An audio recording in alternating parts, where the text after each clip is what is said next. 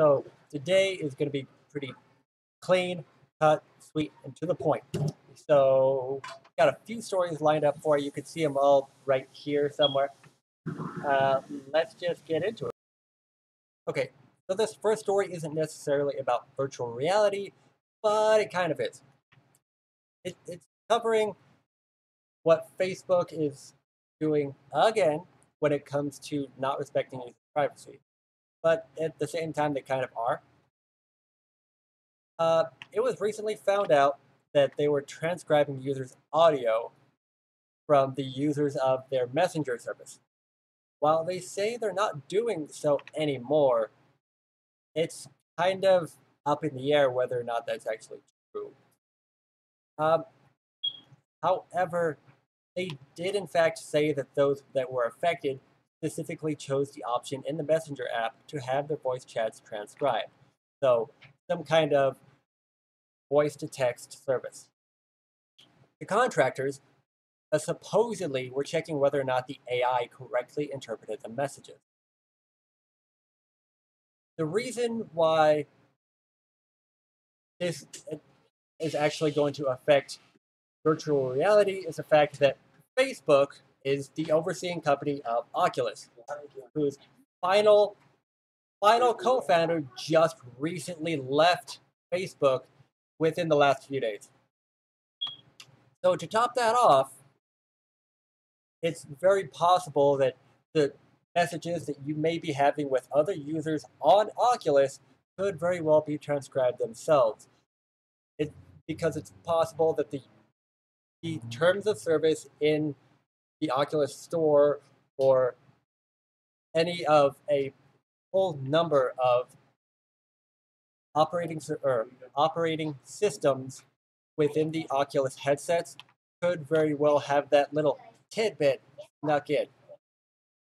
So you keep an eye out. You read your terms of service, especially when it comes to Facebook. And that is basically all there is to it.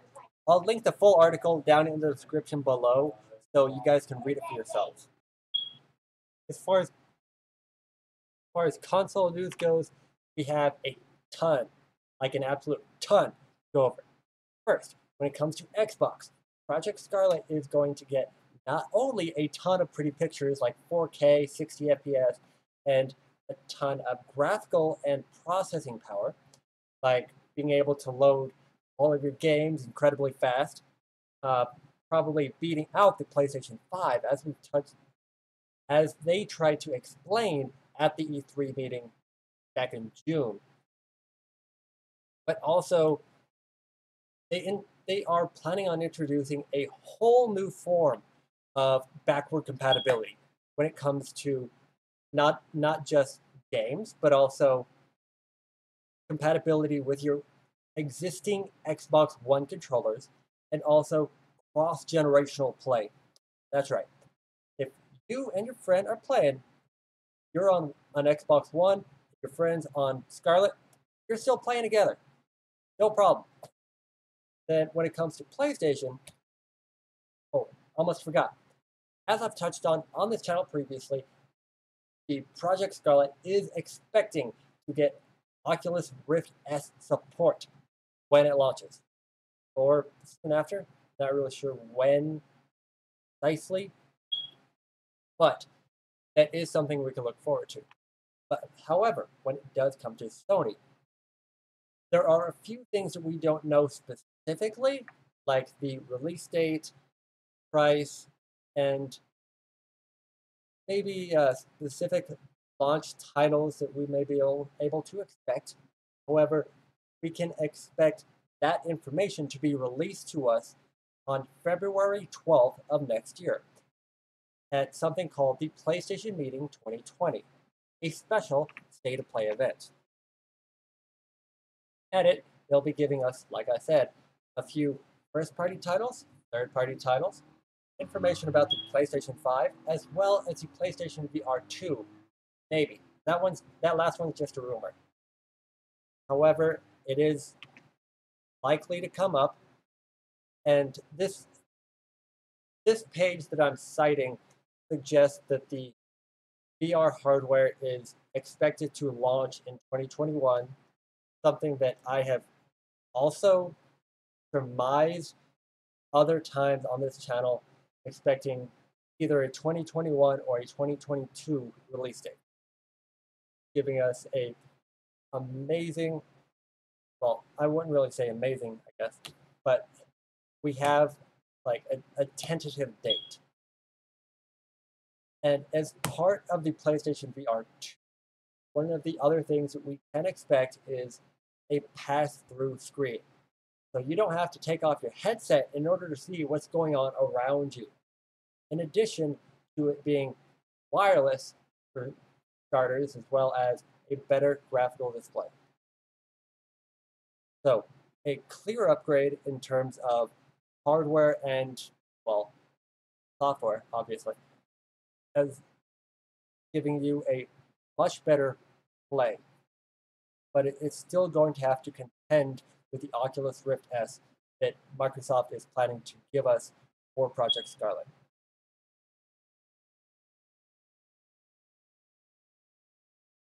I hope you guys are all enjoying Beyond Update for No Man's Sky, which recently brought virtual reality updates to the core game for free.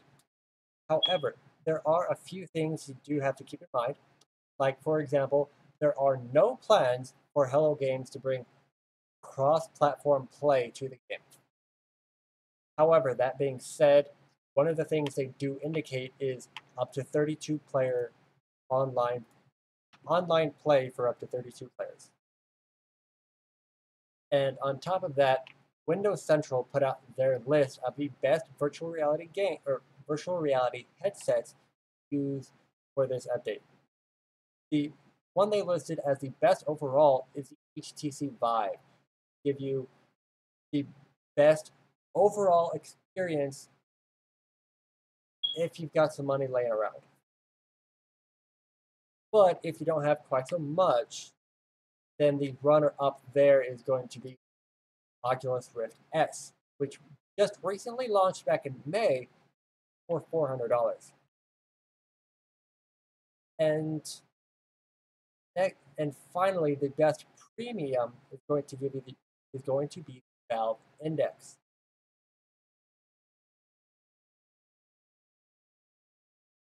While they are all impressive in their own right, the HTC Vive is going to give you a much higher refresh rate. It's going to be adequately priced. The Amazon link listed on the page has it at $499. And on top of that, there are external trackers allowing you for, what's the word? Precise controller tracking. That's the phrase.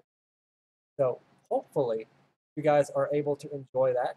But in the event that you don't already own it, there is still currently a sale going on for PlayStation VR as well as Steam VR up until at least through Tuesday for $25 on PlayStation or $30 on Steam. Or vice versa, I can't remember. But still, half off on both of those systems for the No Man's Sky. And like I said, the Beyond update is absolutely free. So just get the game and you'll get the update for free. You'll be able to play in VR, have fun, play with it, and enjoy it.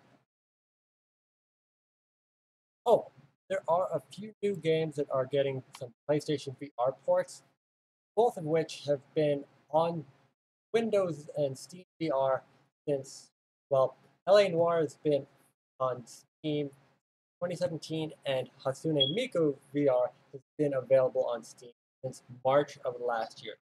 So they're not new games by any stretch, but they are going to be new to PlayStation VR. And like I said, they are expected to be bringing all that types of stuff to PlayStation VR. However, at this point, I personally do not know any kind of release date schedule as far as when we can find them. So they're coming to PlayStation VR, and I don't know the details about when, but they do exist already on Steam. Finally, one thing that we do have to look forward to is a new form of interactivity.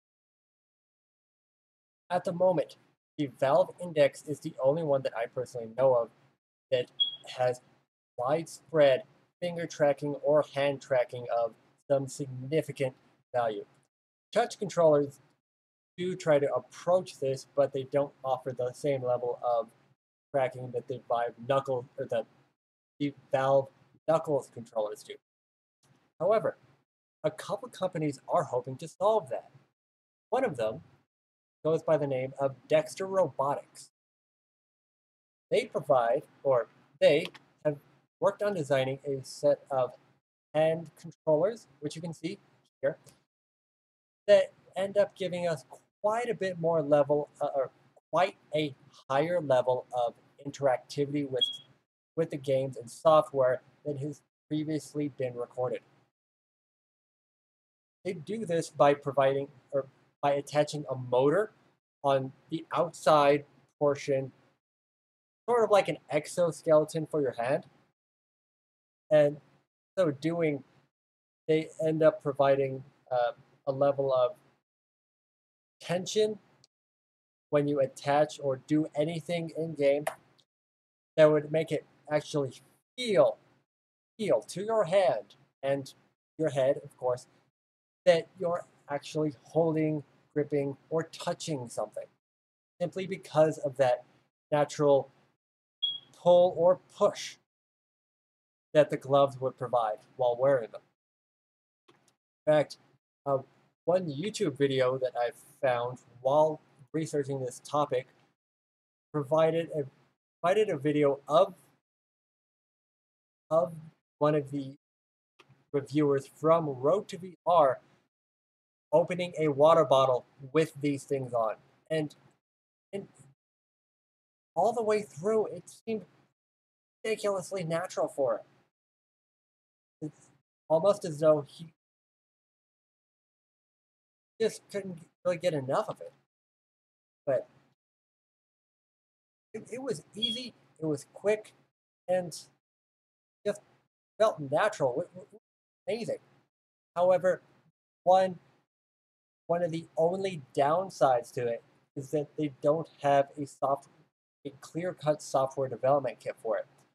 And that is the only real hindering block here when it comes to mass production and, obviously, mass adoption. If they are able to spread this and finish that software development kit, that would allow for far faster adoption, not only for consoles, but also for software developers. And obviously that would end up giving us a little bit better variety when it comes to touch-sensitive games instead of just the Aperture Hand Labs demo that Valve put out when they launched the Valve Index. So hopefully we can see these things hit mass production at some point. But until then, they're just a hardware. If you guys are still here and you're feeling charitable in some way, you can activate that charity in a few different ways. The first one, you can go to humblebundle.com and pick out one of the bundles that they have for sale there. When you get one of these bundles, you're not only able to get some good software or books or games or whatever it is that you're choosing, but you're also able to support a charity of your choice. They have a few different ones available, so you don't have to feel necessarily tied down to helping children or animals. Even though, well, animals are always a good one, aren't they? And then, if that is up your speed, I'm selling these headphones on Amazon. Link on screen. I personally use them. I really like them, and they've been working out really well for me. If that still doesn't really work out well for you, I've got a link on screen also for my Patreon. Well, up here somewhere. I don't know where I'll put it, but you'll find it somewhere. I hope, probably, maybe. I think this is a good place to end the video. If you guys liked it, let me know. If you hated it, let me know. And as always, don't forget to tell me how I'm such a horrible person for giving you all this news. Ta-ta for now.